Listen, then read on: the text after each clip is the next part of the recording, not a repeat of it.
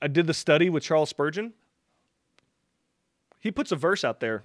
So I go into the verse and I look at the what's surrounding it. What are we talking about? Why is this even here?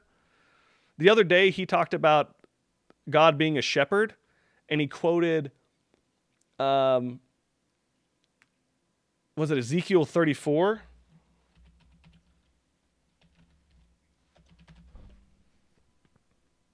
Yeah, Ezekiel 34. If you, Dapster, you would love this. Anybody in chat, do this on your own time. I've done it on here multiple times because it's so awesome.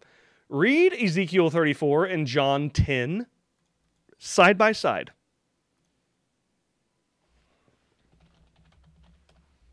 Ezekiel 34 essentially is talking about how the shepherds of Israel, the hired hands, the ones that don't have much, investment in the sheep, they're just hired hands. They don't own the sheep. They're hired to kind of take care of other people's sheep.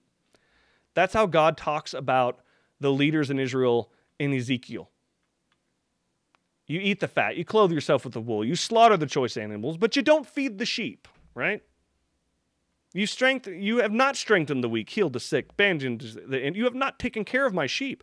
They're scattered because they had no shepherd. They became food for every wild beast. Then God later says, okay, yeah, I'm going to do it then. I myself will feed the sheep. I myself will lie down, make them lie down. I'm going to bring back the lost sheep. I'm going to bandage them up. So God's like, you messed up, leaders of Israel. I'm going to be the shepherd then and not let you be my sub-shepherds. John 10 is literally Jesus calling out the leaders of the day saying, I am the good shepherd. So he's literally saying to them in this passage that he is God. He's saying, God said he's going to do it himself. I'm here, right? It's beautiful. It is one of the coolest things you can do is read this chapter with 34 of Ezekiel. Yeah, John 10, Ezekiel 34. Do it. Anyway, little aside.